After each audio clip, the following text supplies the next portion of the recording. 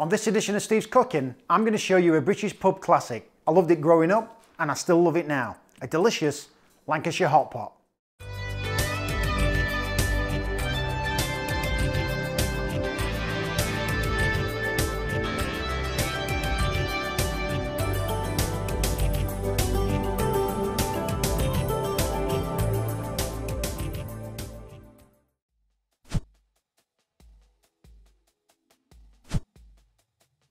I've got some really nice lamb shoulder chops, great for slow cooking.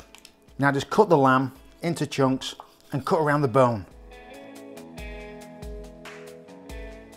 So now I've trimmed the lamb, I've removed the fat, and what we're going to do, we're going to use these bones to maximise the flavour of the hot pot. Next, in a hot pan, add olive oil. Add the bones and brown on each side.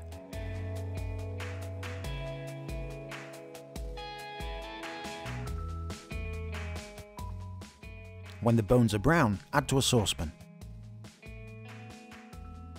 Add lamb stock and rosemary. Now bring up to a light boil and simmer for 30 minutes. After 30 minutes, strain the stock. It's the small things like this that make a really good hot pot. Next, add the lamb to a plastic bag. Add flour, a pinch of salt, a touch of white pepper, and mix well. Add olive oil to a hot pan. Add the lamb and brown on each side.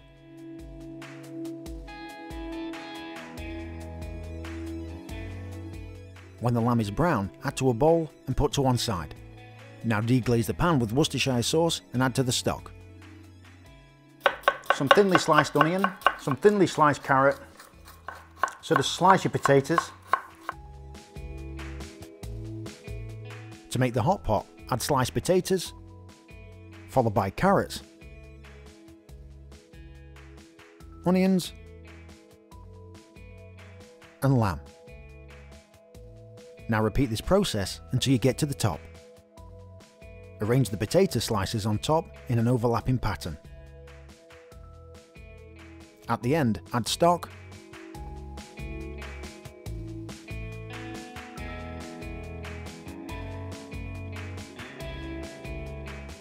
now wrap with foil and place in the oven at 320, 1 hour, 40 minutes.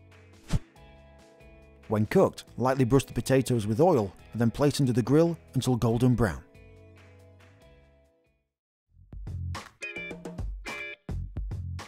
So there you have it, one delicious hot pot that you can enjoy.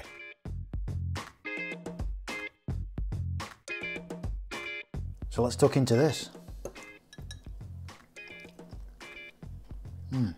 That lamb is so tender.